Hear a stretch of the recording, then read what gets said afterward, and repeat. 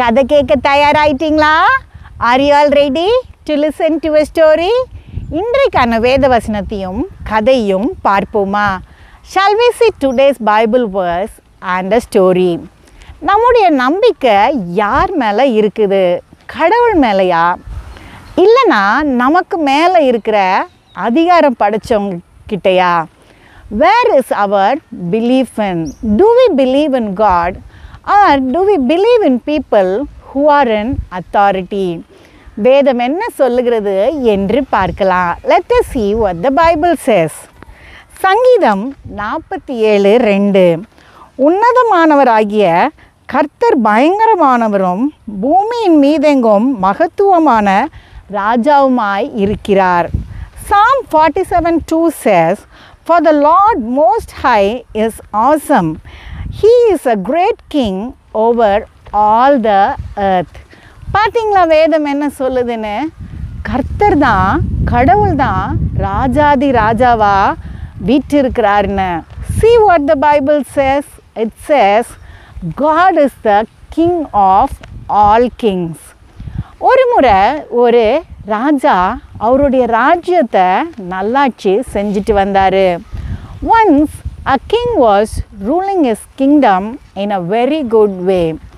அவர் அடிக்கடி தன்னுடைய மந்திரியோட மாறு வேடத்தில் நகர்வலம் வர்றது உண்டு. He often used to go in disguise with his minister to see what is happening in his country. ஒரு நாள் இரவு இவர் வெளியே தன்னுடைய மந்திரியோட போகும்போது ஒரு வீட்டுக்குள்ளே கணவனும் மனைவியும் புலம்பிக்கிட்டு இருக்கதை கேட்டார். One night when he went out as usual with his minister, he saw a house in which the husband and wife were lamenting.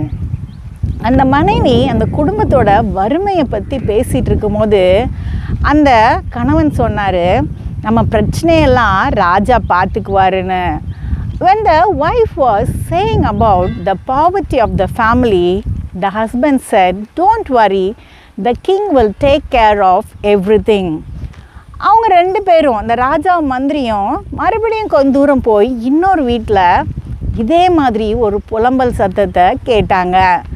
The king and the minister moved away, and in another house they heard the same lamenting conversation. அந்த மனைவி கணவன் கிட்ட சொல்லிட்டு இருந்தாங்க அவங்களுடைய ஏழ்மையை பற்றி.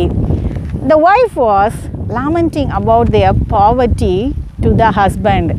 அப்போ அந்த கணவன் சொன்னார், நீ கவலைப்படாதம்மா, எல்லாத்தையும் நம்ம கடவுள் பார்த்துக்குவாருன்னு. The husband said, Don't worry dear, everything will be taken care by God. அப்போ அந்த ராஜா அந்த மந்திரியை பார்த்து கேட்டார், ரெண்டு வீட்லேயும் எவ்வளோ வித்தியாசம் இருக்குது பாரு, இதில் எது உண்மைன்னு கேட்டார். The king said to the minister, See, there is difference in the belief in both of the families, which is true. அதுக்கு அந்த மந்திரி சொன்னார், கடவுள் மேலே நம்பிக்கை வைக்கிறது தான் நல்லது, அந்த குடும்பத்துக்கு தான் ஆசீர்வாதம் வரும்னு. The minister said, The family which trusts in God is only good because they will get the best of the blessing. ராஜா இதை ஏற்றுக்கல. The king did not accept it. அடுத்த நாள் அந்த ராஜா ஒரு பூசணிக்காய் எடுத்து உள்ளே இருக்கிற அந்த விதையும் சதையும் எடுத்துட்டு நிறைய பொற்காசுகளை உள்ளே வச்சார். Next day, the king took a pumpkin and removed all the flesh and seeds from inside and kept lot of gold coins inside. அப்புறம் ராஜா மேலே நம்பிக்கை வச்ச அந்த குடும்ப தலைவனை கூப்பிட்டு அந்த பூசணிக்காயை கொடுத்துட்டாரு. And he called the husband who had trust on the king and gave it to him. அன்று இரவு அந்த ராஜாவும் மந்திரியும் நகர்வலம் மறுபடியும் போனாங்க. That night again the king and the minister went into the town to see what was happening. They went to the house where they had belief on the king. முதல்ல ராஜா மேலே நம்பிக்கை இருக்குன்னு சொன்ன வீட்டுக்கு போய் பார்த்தாங்க. அங்கே அந்த கணவன் மனைவி கிட்ட சொல்லிட்டு இருந்தார், இந்த ராஜா மேலே நம்பிக்கை வச்சது ரொம்ப தப்பாக போச்சு, என்னை கூப்பிட்டு ஒரு பூசணிக்காயை கொடுக்குறாருன்னு. The king and the minister went to the house where they had trust on the king.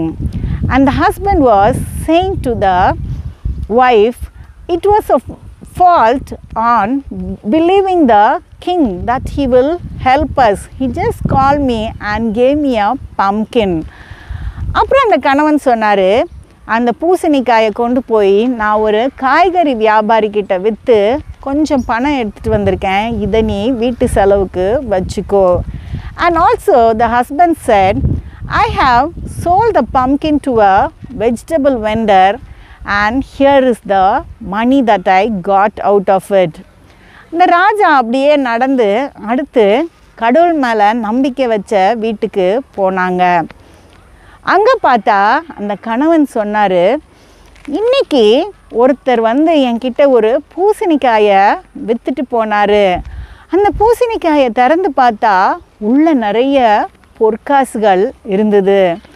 Next, the king and his minister moved to the house where they trusted God. And the husband was saying to his wife, today a person came to my shop and sold a pumpkin. When I opened the pumpkin, I saw a lot of gold coins inside. பாத்தியா, நம்ம கடவுள் மேலே வச்ச நம்பிக்கை வீண் போகலை, ஏதோ ஒரு வழியில் கடவுள் நம்மளை ஆசீர்வதிச்சிருக்காருன்னு. He also said, see, the trust we had on God did not fail. Some way he has blessed us. அந்த ராஜாவுக்கு அப்போ தான் புரிஞ்சுது, கடவுள் தான் எல்லாருக்கும் மேலே அதிகாரின்னு. Then only the king understood God is the ruler over everyone. அடுத்த கதையில் சந்திப்போம். Let us meet in the next story.